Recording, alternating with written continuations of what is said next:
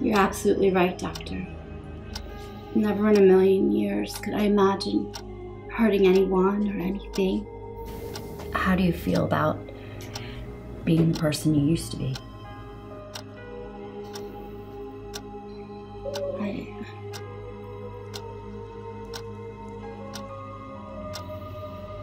I feel terrible, but because of well, thanks to you, I feel much better now, and I feel like when I get out of this place, I'm confident I'm going to be fine. And when do you think that will be? Well, today. Right away. What makes you say that? Well, it was you that said when I had accepted what I had done and understood the consequences of my actions that I would be free to go. Free to go? You mean you don't think that you should stand trial? I look forward to proving my innocence, Doctor.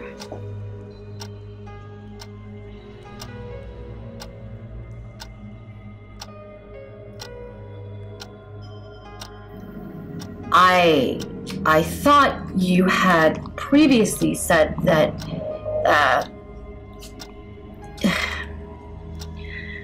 let's see, you'd previously said that you had accepted what you'd done. No.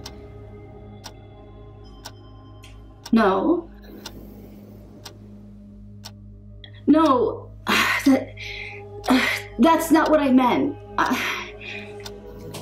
I see. I was sick when it happened. I'm not responsible for what I did.